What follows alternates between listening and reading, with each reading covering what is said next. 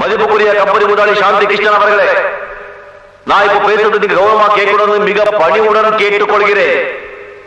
50 வயசுக்கு மேல உள்ளவங்களே வேலை விட்டு தூக்கிறதா நீங்க முடிவு பண்ணிட்டீங்க. 50 வயசுக்கு கீழே இருக்கிற நாங்க அவங்களுக்காக போராட முடிவு பண்ணிட்டோம். இந்த போராட்டத்தை உங்க ஃபேக்டரிக்கு முன்னாலேயோ கம்பெனி முன்னாலேயோ வச்சிருக்கலாம். ஆனா அப்படி வச்சிருந்தா நீங்க அந்த பக்கமே திரும்பி வராம வீட்டு வசதியா இருக்குன்னு சொல்லிதான் இந்த போராட்டத்தை உங்க வீட்டுக்கு முன்னால நடத்த முடிவு பண்ணிட்டோம். ஹலோ போலீஸ் ஸ்டேஷன் சார், எங்க வீட்டு முன்னால ஒரு கூட்டம் உண்ணாவிரதம் இருக்கு. அது நீங்க தான் கிளியர் பண்ணணும். ஏன்பா நம்ம இப்படி எல்லாம் பண்றதுனால இந்த கம்பெனியை திறந்துருவாங்கன்னு நீ நினைக்கிறியா? ஏன் திறக்க மாட்டாங்க? இல்ல போற போக்க பார்த்தா வார கணக்குல திறக்க மாட்டானுங்க போல் இருக்குதே. வார கணக்கு என்ன, மாச கணக்கானாலும் நாம எல்லாம் இங்கதான் இருப்போம். எது மாச கணக்குலையா? இந்த பாருப்பா, இந்த உண்ணாவிரதம் எல்லாம் இருந்து எனக்கு பழக்கம் இல்ல. உனக்கு உண்ணாவிரதம் இருக்கணும் அவ்வளவுதானே. நான் வீட்லயே இருந்துட்டு போறேன், என்ன விடு. இத பாரு, கம்பெனி திறக்க வரைக்கும் யாருமே இங்கிருந்து நகரவே கூடாது. நகர்றதா? எங்க இருந்து? அவன் இடத்துல அப்படியே ஐக்கியமாகிடுவோம். பாடியிலிருந்து லைட்டா பேட் ஸ்மெல் வரும். ஏற்கனவே ஒரு பாடியிலிருந்து லைட்டா வருது. கார்பரேஷன் லாரிக்காரன் வந்து மொத்தமா எல்லாரையும் கொண்டு போய் கொட்டி எரிச்சிருவான். இதெல்லாம் எனக்கு முன்னாலேயே தெரியாம போச்சு. தெரிஞ்சிருந்தா ஏதாவது ஒரு காரணத்தை சொல்லி ஒரு மாசம் லீவ் போட்டு ஓடி போயிருப்பேன். போலீஸ் வருதுப்பா, உண்ணாவிரதத்தை கலைச்சிருவான். இங்க இரு ஒரு நிமிஷம். ஏற்கனவே கொலை பட்டினி, இதுல போலீஸ் அடி வர தாக்கணுமா? எல்லாம் ஒன்னால வர்றது. 50 வயசுக்கு மேல உனக்கு வேலை வேணுமாடா? கம்மு நாட்டிங்களா? கம்பெனில கொடுக்குற பணத்தை வாங்கிட்டு போக வேண்டியதாடா. உண்ணாவிரத்துக்கு இடம் செலக்ஷன் பண்ணிருக்கான் பாருங்க ஐயா.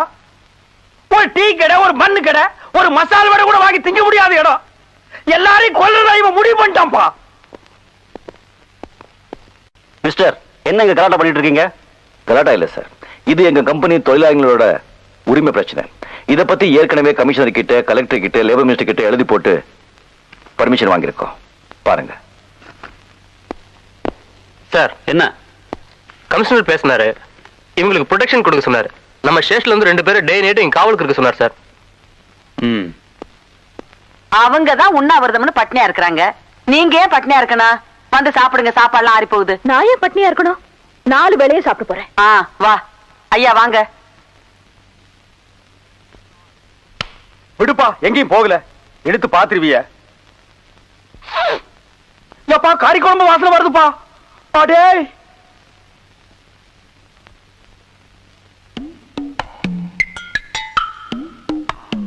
ஏய், சாப்பிடுறாங்க போ. அவங்க சாப்பிட்டா நமக்கு என்ன? அவங்க எப்படி சாப்பிடலாம்? அந்த நாம கட்டி நண்டு கால கடிக்குதுப்பா. நான் சாப்பிட விட மாட்டேன். டேய் மைக்கு குடுறா. ஹலோ, நல்லா கேளுங்க. தொழிலாளிங்க வயிற்றுல அடிச்சிட்டு நாங்க பசியும் பட்டியுமா இருக்கும் போது முதலாளிங்க வயிறு நிறைய சாப்பிடாதீங்க. அது உங்களுக்கு ஜீரணிக்காது. ஏம்மா, அவங்க கிடக்குறாங்க, நீ போய் சமயக்கட்டுல உட்காரு, நான் பேசஞ்சு எடுத்து வரேன். போ. இத புடுறா. ஏய் மைக். ஏய் குருவி கொண்ட ஸ்டாப். டைனிங் டேபிள்ல சாப்பிட்டா எங்களுக்கு எல்லாருக்கும் தெரியும்னு சமயக்கட்டுல ஒரு ஓரமா உட்கார்ந்து ஒளிஞ்சு திங்கிறது எப்படி இருக்கு தெரியுமா? 4 தெருவுல பிச்சை எடுத்து வந்து திங்கிற மாதிரி இருக்குது. அம்மா எனக்கு வேண்டாம். இவன இருடா வர்றேன். டேய் புடுறா. டேய் நாட்டோட தலையா, நல்லா கேட்டுக்க. உண்ணாவிரதம் உங்களுக்கு தான், எங்களுக்கு இல்ல. நாங்க என்ன பண்ணாலும் தின்போம். அதை கேட்கறதுக்கு நீ யாரு? இந்த பாரு, அவங்களோட சேர்ந்து கத்தாம ஒழுங்கா மரியாதையா சமயக்கட்டு பக்கமா வந்தீங்கன்னா மீன் குழம்பு, கோழி குருமா, அவிச்ச முட்டை, நண்டு வறுவல், காடை, கவுதாரி எல்லாம் சமைச்சு வச்சிருக்கேன். வந்து வாங்கி முழுங்கிட்டு போ. அதை விட்டுட்டு அனாவசியமா கத்துன அப்புறம் முழுங்கறதுக்கு வாயில எச்சி கூட இல்லாம போயிடும்.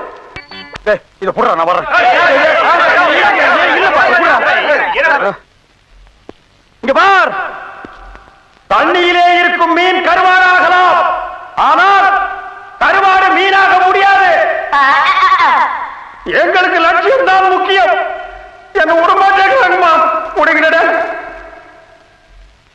அப்ப கண்டிப்பா வந்து கார்பரேஷன் லாரி தான், கவலையே படாத.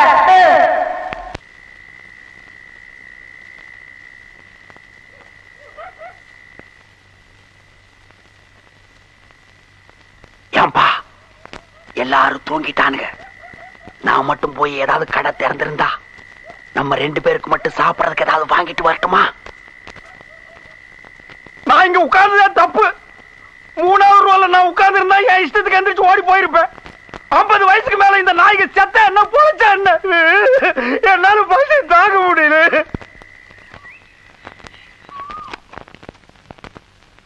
டிவியில நம்ம மாப்பிளைய பேட்டி எடுக்கிறாங்க. நீங்க இந்த கம்பெனி மேனேஜிங் டைரக்டர் சாந்தி தேவியோட புருஷன் தானே? இல்ல, அவங்க என்னோட மனைவி. எப்படி உங்க மனைவியை எதிர்த்து உங்களால போராட்டம் நடத்த முடியுது? மனைவியை எதிர்த்து இல்ல, முதலாளியை எதிர்த்து, அவங்க கொள்கையை எதிர்த்து. நீங்க இப்படி பண்றதுனால உங்க முதலாளிக்கு நஷ்டம் வராதா? அவங்களுக்கு லாபம் இருக்கிறதுனால தான் கம்பெனியை மூடுறாங்க. தொழிலாளர்களுக்கு கஷ்டம் இருக்கிறதுனால தான் நம்ம போராட்டத்தை நடத்துறோம். இவங்க பல வருஷங்க கம்பெனி மூடினாலும் இவங்க குழந்தை குட்டிங்க பொழைக்கும். எங்களுக்கு 10 நாள் கம்பெனி மூடினாலும் எங்க குழந்தை குட்டிங்க உயிரை இழக்கும். உங்க கோரிக்கையை உங்க முதலாளி ஏத்துப்பாங்கன்னு நினைக்கிறீங்களா? மனசாட்சி உள்ள எந்த மனுஷனும் ஏத்துப்பாங்க. அவங்க மனுஷங்கன்னு நான் நினைக்கிறேன். இன்னும் ஒரே ஒரு क्वेश्चन. நான் உங்க மனைவியை தூர்தர்ஷனுக்கு இன்டர்வியூ எடுக்கும் போது நான் நம்பர் 1 தான், என் புருஷன் தான் நம்பர் 2ன்னு சொல்லிருக்காங்க. அத பத்தி என்ன நினைக்கிறீங்க? போச்சுடா, இதெல்லாம் ஞாபகம் வச்சுக்கிட்டு கேக்குறாளே. நான் நம்பர் 2 தான். நீங்க நம்பர் 2வா? எஸ். அப்போ உங்க மனைவி நம்பர் 1 நீங்க ஒத்துக்கிறீங்க? கண்டிப்பா. Thank you sir. ஒரு நிமிஷம். எஸ். நீங்க கேட்டுட்டீங்க, நான் இப்ப சில கேள்விங்க கேட்கிறேன். நம்பர் 1, நம்பர் 2, நம்பர் 3 குதிரைங்களை தான் கூப்பிடுவாங்க. ஆனா சில மனுஷ குதிரைங்க நம்பர் 1 நம்பர் 1 அலையுதுங்க. இப்போ ஒரு குழந்தை கிட்ட 1 மிட்டாய் வேணுமா 2 மிட்டாய் வேணுமான்னு கேட்டா அந்த குழந்தை என்ன சொல்லும்? 2 மிட்டாய் தான் சொல்லும். ஒரு குரங்கு கிட்ட 1 வாழைப்பழம் வேணுமா 2 வாழைப்பழம் வேணுமான்னு கேட்டா அந்த குரங்கு என்ன கேட்கும்? 2 வாழைப்பழம் தான் கேட்கும். இப்போ உங்ககிட்ட 1 ரூபாய் வேணுமா 2 ரூபாய் வேணும்னு கேட்டா நீங்க என்ன சொல்லுவீங்க? 2 ரூபாய் தான் கேட்பேன். அப்போ 1 பெருசா 2 பெருசா? 2 தான் பெருசு. அப்போ நான் தான் பெருசு. அப்படி படுத்தாக்க பிரமோதம் தூள் மாப்பிள்ளை பிடிச்சிட்டீங்க. Excellent sir. Thank you.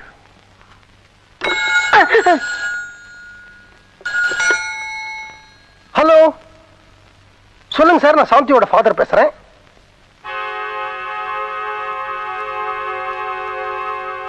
யாருப்பா? லேபர் மினிஸ்டரோட பிஏ பேசினாரு. மினிஸ்டர் ஒரு நாளைக்கு தான் டைம் கொடுத்திருக்கிறாரா. நாளைக்கு கம்பெனியை நீ திறக்கல, நாளைக்கு கவர்மெண்டே கம்பெனியை திறக்கும்னு சொல்லிட்டாரு. அது எப்படி அவங்க திறப்பாங்கன்னு நானும் பாக்குறேன். சாந்தி, அனாவசியமா கவர்மெண்டோட விளையாடாத. யார் யார்கிட்ட விளையாடுறாங்கன்னு அவங்களும் தெரிஞ்சுக்கிட்டோம். சாந்தி, என்னப்பா சத்தம் போடுறீங்க? நீங்களும் தொழிலாளிங்க பக்கம் சேர்ந்துட்டீங்களா? அம்மா, தனிப்பட்ட ஒரு மனுஷனை பழிவாங்க நீ எடுத்த முடிவு தப்புன்னு நான் மட்டும் இல்ல, இந்த நாடே சொல்லுது. அத பத்தி எனக்கு கவலை இல்ல. நான் அவரை ஜெயிக்கணும். அதுக்காக கவர்மெண்ட் ஃபேக்டரி எடுத்துக்கிட்டாலும் பரவாயில்ல. ஐ எம் சாரி மேடம், இது எங்க தாத்தா சம்பாதிச்ச சொத்து. எங்க அப்பா இந்த கம்பெனியை நிர்வாகம் பண்ணினார். அவருக்கு அப்புறம் இந்த கம்பெனியை நான் நிர்வாகம் பண்ணினேன். நீ படிச்சு வந்ததுனால இந்த நிர்வாகத்தை நான் உங்ககிட்ட ஒப்படைச்சேன். ஆனா இப்படி பைத்தியக்காரத்தனமா இந்த நிர்வாகத்தை கவர்மெண்ட் கிட்ட ஒப்படைக்க நான் அனுமதிக்கவே மாட்டேன். உனக்கு ஒண்ணு தெரியுமா? எனக்கு 50 வயசு தான் ஆறுது.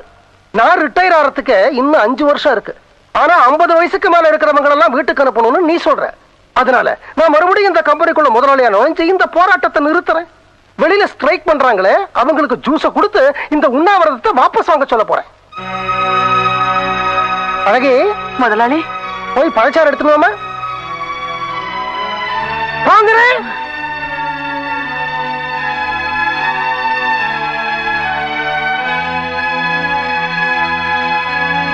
ஜூஸ் இந்தாங்க, இந்த ஜூஸ குடிச்சு போராட்டத்தை கைவிடுங்க. யாரையும் வேலையை விட்டு எடுக்க மாட்டோம். நாளைக்கு காலையில் எல்லாரும் வேலைக்கு போங்க. ரொம்ப நன்றி சார். இந்த குடி. வேணாப்பா, கோபத்துல அந்த ஐயா விஷத்தை வச்சிருந்தாரு, வச்சிருப்பாரு.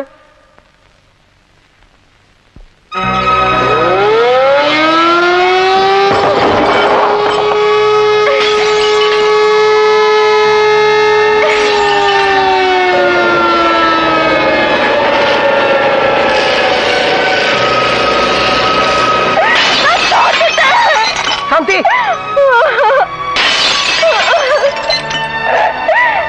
சாந்தி, நான் சொல்றது கேளு. வராதீங்க, எல்லாருமா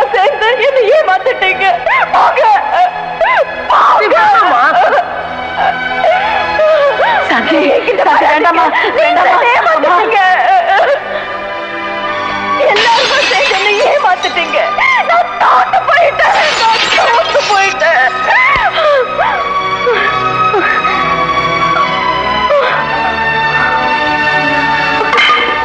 யார்கிட்ட நீ தோத்த? பெத்த தகப்பு கிட்ட, வளர்த்த தாய் கிட்ட, கட்ட புருஷன் கிட்ட. இது தோல்வியா? தோல்விதான் ஒவ்வொரு மனுஷனுடைய வெற்றிக்கும் முதல் படி. அதை தெரிஞ்சுக்கோ. துக்கத்தையும் சந்தோஷத்தையும் சமமா எடுத்துக்கணும் தான் உண்மையான மனுஷன்.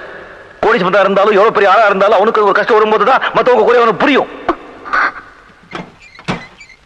படிப்புல நம்பர் 1, உத்தியோகத்துல நம்பர் 1, கோபத்துல நம்பர் 1, வேகத்துல நம்பர் 1. வாழ்க்கையில நீ எந்த நம்பர் தெரியுமா? வாரிய சுத்தி கண்ணாடியை போட்டுக்கிட்டு வெளி உலகத்தை பார்க்கணும்னு நினைச்சா அதுல முகதான் தெரியும். கண்ணாடியை எடுத்துட்டு ஜன்னல் வழியா பார், அப்பதான் உனக்கு வெளி உலகம் என்னன்னு புரியும். இப்படிதான் இருக்கணும்னு கட்டுப்படுத்தாம எப்படியாவது இருக்கலாம்னு உன்னை சுதந்திரமா விட்டாங்கல்ல, கண்டிப்பா இவங்க உன்னை கூடையாதான் வளர்த்திருக்காங்க.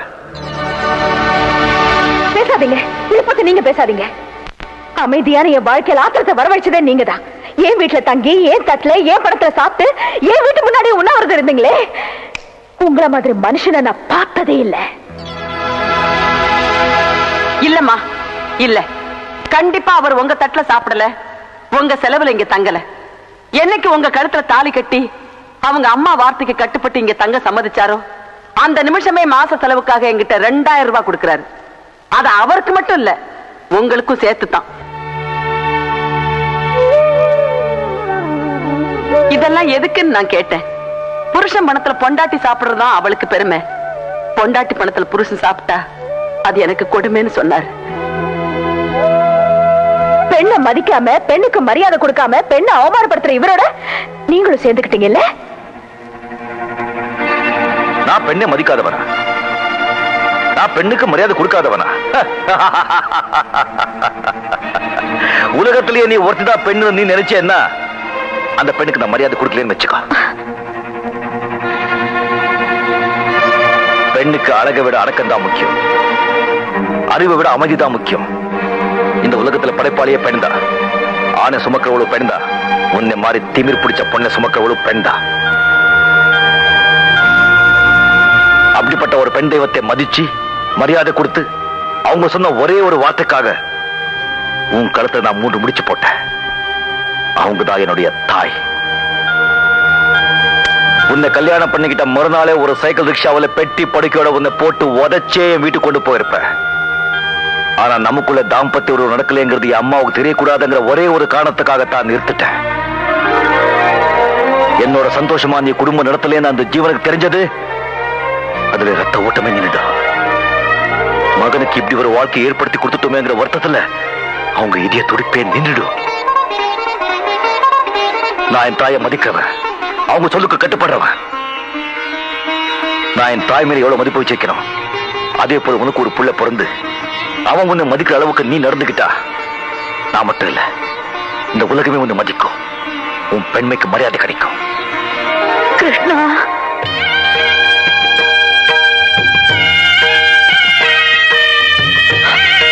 அப்பா,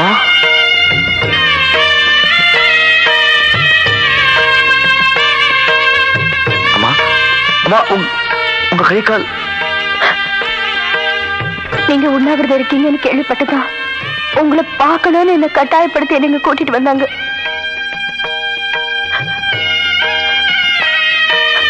என்ன மன்னிச்சிடையா. அம்மா, என்னம்மா இது? கிருஷ்ணா, அம்மா, என்னம்மா இது? என்ன காரியம் செய்றீங்கம்மா? அம்மா,